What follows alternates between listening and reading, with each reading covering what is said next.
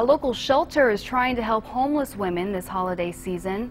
The borderline community has been very generous, and it was all made possible by social media. ABC-7's Denise Olivas has the story. Ashley, dame la mano, Spanish for give me your hand, is a place for homeless women who need help getting back on their feet. Many of these women either have children or are pregnant. And today, I learned the kindness of strangers knows no bounds. And most of the women walk into this shelter with very little, many leaving behind abusive relationships.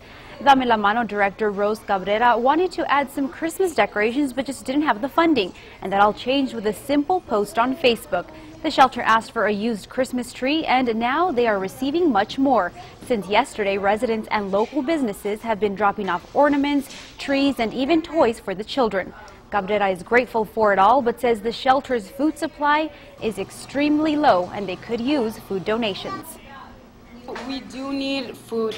It's very sad. Sometimes even the ladies here, we have 21 families, and even for milk, sometimes they're fighting. So we need, I show you our pantry, our refrigerator. We don't have food.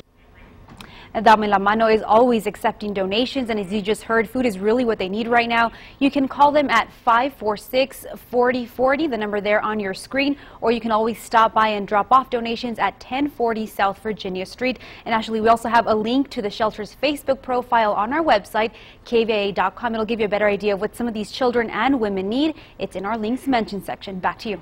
All right, thank you, Denise.